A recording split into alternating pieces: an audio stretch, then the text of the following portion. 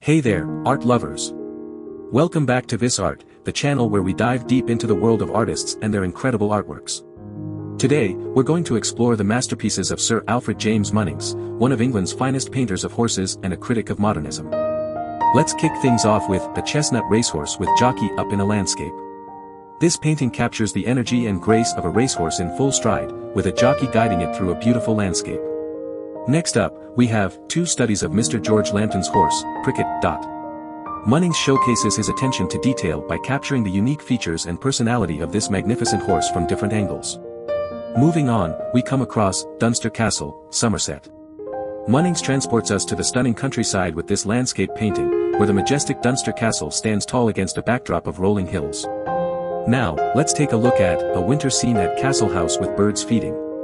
Munnings brings the winter charm to life as he depicts birds feeding in the snow-covered landscape surrounding Castle House. In Gypsy Life, Munnings takes us on a journey into the vibrant and colorful world of the gypsy community, capturing their lively spirit and rich culture. Next, we have Trooper in Full Marching Order. This painting showcases Munnings' ability to capture the strength and determination of a trooper in the military, with every detail meticulously portrayed. Moving on, we come across A Bay Racehorse with Jockey Up. Munnings once again captures the power and elegance of a racehorse, with a jockey skillfully guiding it towards victory. Now, let's explore R.W. Sutherland, Cavalry Officer.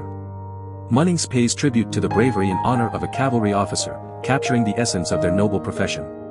In Selworthy, West Somerset, Munnings transports us to the picturesque village of Selworthy, with its charming cottages and rolling hills, creating a sense of tranquility and beauty. Lastly, we have A Garden Scene.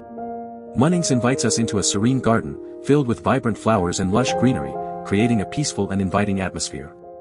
And there you have it, a glimpse into the incredible artworks of Sir Alfred James Munnings. Stay tuned for more fascinating artists and their masterpieces on This Art. Thanks for watching.